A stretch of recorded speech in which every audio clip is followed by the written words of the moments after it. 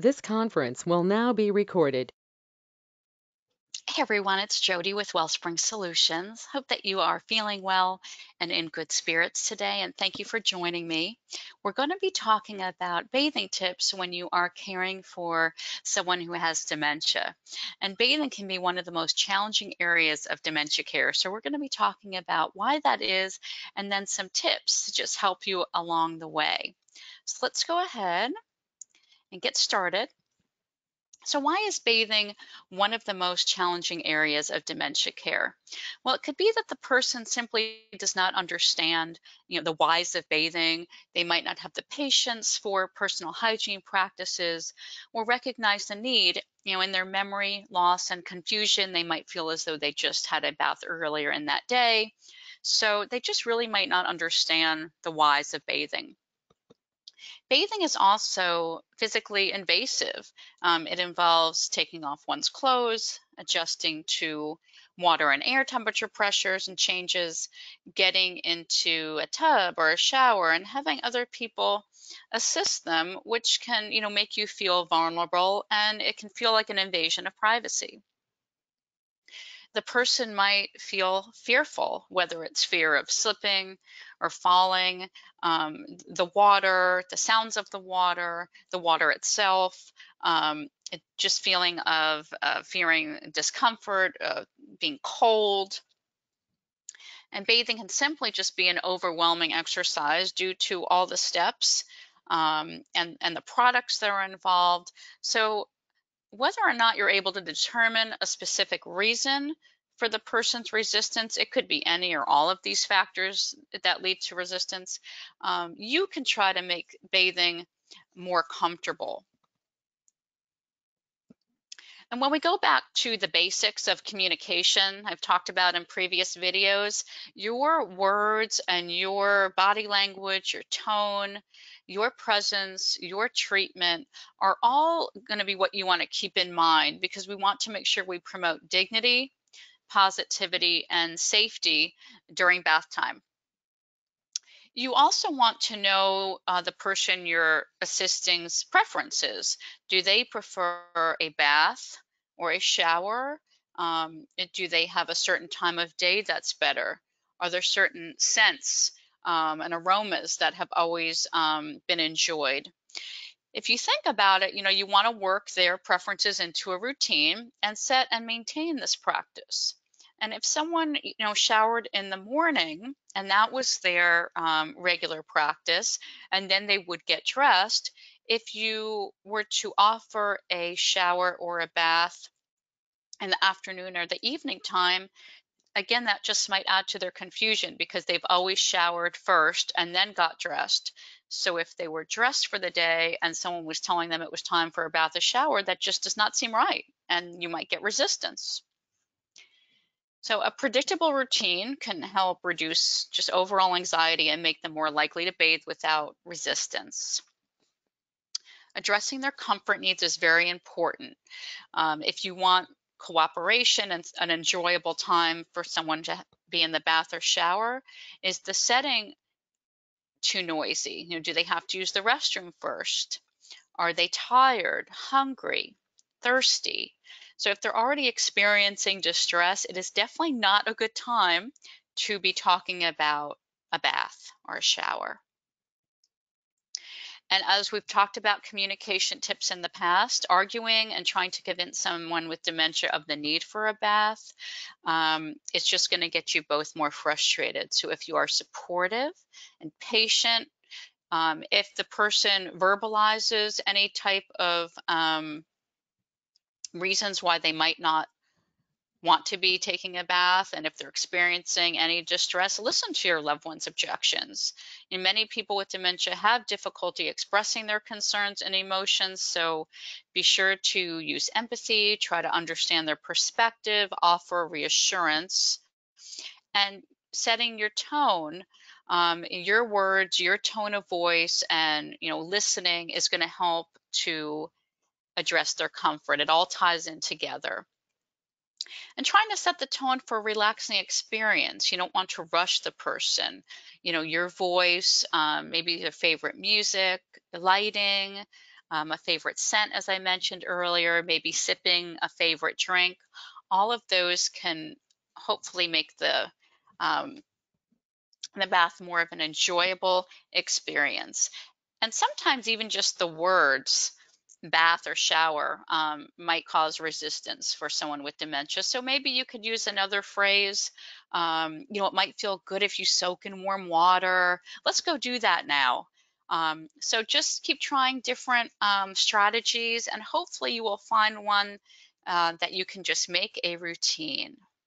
So some more tips to go over before the bath is to think about the safety factors, minimizing risk by using a handheld shower head, shower bench, grab bars, non-skid bath mats, all of those things that could help prevent a fall. And you definitely want to look at a handheld shower as well instead of a regular one, so you can control when and where the water touches the person. Of course, you want to mind the temperature of the room and water for comfort. And to gather all the supplies ahead of time, be prepared. The towels, the soap, the shampoo, the clothes that the person will put on after bathing. And if there is just difficulty with some of these products, you might want to look at alternatives. A sponge bath, or using products like no rinse or dry cleansers, shampoos, they may be good alternatives. Because for some, the bath is just going to be such a distressful time, and you really don't need to have someone in a bath or shower on a daily basis. A sponge bath can definitely do the trick.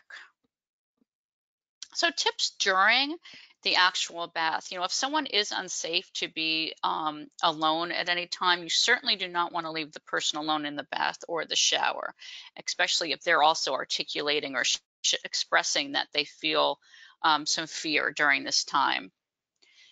And communicating during each step. You don't want to rush, and you can also build a routine, and not just for the time of day and when you offer a shower or bath, but also the steps that you're using. It can help for the person to know what to expect during the actual bath time.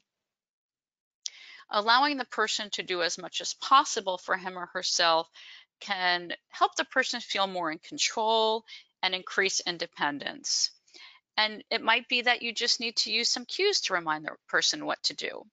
So using your words, or you might actually need to use gestures or demonstrate, or leading by example.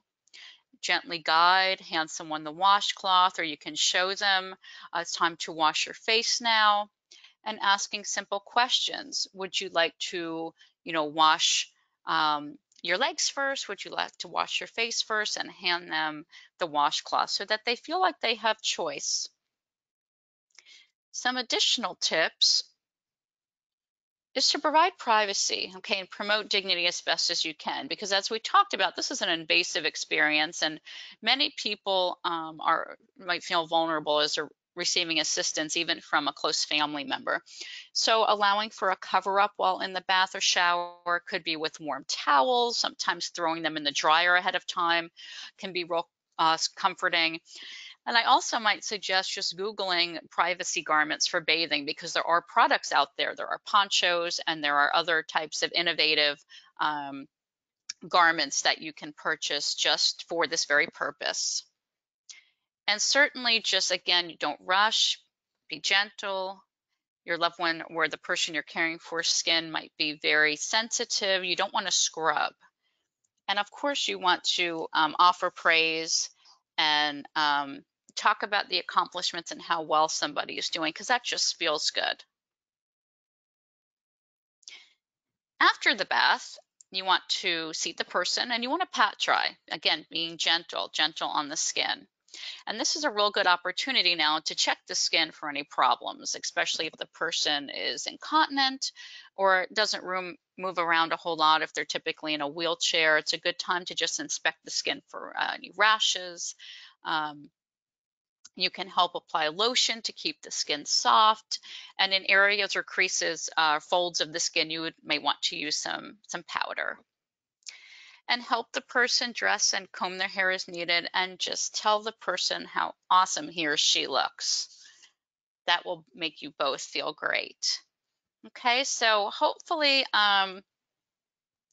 these tips have been helpful for you. Again, just keeping in mind that you want to offer comfort, you don't want to rush, you want to be patient, offer choice as best as you can, and work in a routine based on the person you're caring for's preferences. So at Wellspring Solutions, we offer many services to older adults in Guilford County, but I want to highlight home care because we have staff that can assist your loved one at home with a bath. If you have any questions about the services that we offer or our memory care center, Connections and Memory Club, and education and support, please reach out to our navigator, Nicole, here at the number 545-5377. And you can also check out our website for upcoming video topics and our caregiver support and support group opportunities. And lastly, our caregiver support from Wellspring Solutions is funded through the Family Caregiver Support Program of the Older Americans Act. And it requires we give an opportunity for viewers to contribute to the cost of the programs. Please know any contribution is completely voluntary, and it just greatly is appreciated.